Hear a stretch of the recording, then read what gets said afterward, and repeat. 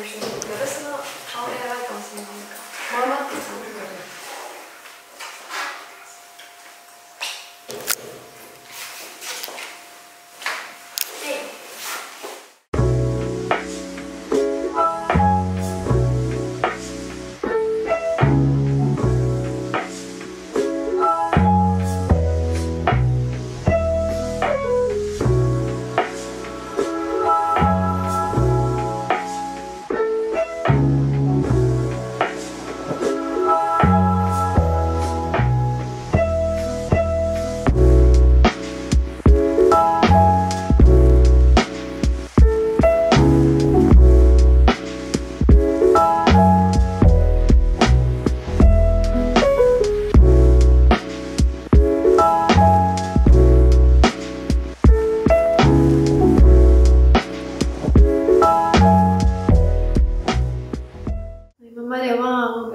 舞台だったんですけど、まあそれこそ映画とか見て、映画好きで映画とか見てて、まあこうなんだろう、女優さんとか俳優さんとかが演技してるのとか見て、こうなんか自分もそういうのにやってみたいなみたいな気持ちがやっぱちょっと湧いてくるようになって、まあそれきっかけでちょっとこう映像を通した演技とか、まあ舞台だけじゃなくて、そういうのにも興味が湧くようになりました。難しいかもしれないけど挑戦していきたいっていう気持ちがあります。セリフ覚えを頑張んなきゃいけないなっていうのもあるし、そのまあ映像越しっていうことなので、そこがこう舞台と違うから演技の仕方とか、そこがうまくできるのかなっていう不安があります。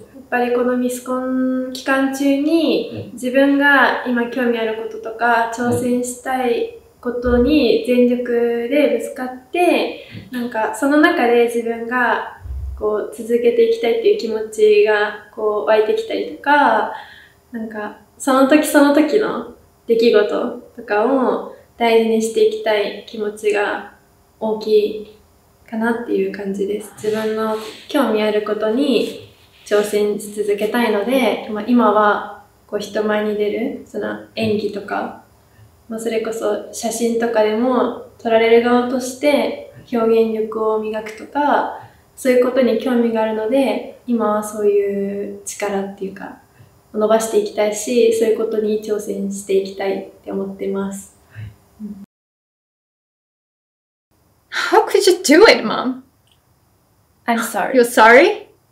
Yes, I'm sorry. You know, I swear, sometimes I want to strangle you. I did what I thought was best for you.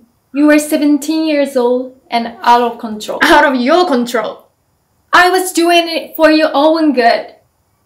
For my own good? Look at the mess I made, Mom. Because of you, my life is ruined. Stop being dramatic and take at least some of the responsibility. You came down here, you knew what you're doing. You knew this would happen. Oh no, I'm a Trump? You're unbelievable. Let me tell you something, Mother. Because you don't understand the first thing about me. How I really feel.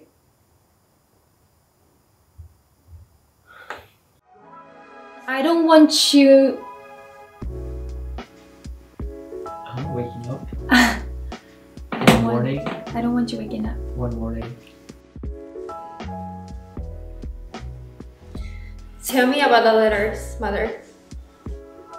Is it true? そんなじゃあ演技に関してですね。はい。これから少し演技に挑戦します。緊張するんですけど、今できることを精一杯頑張ります。お願いします。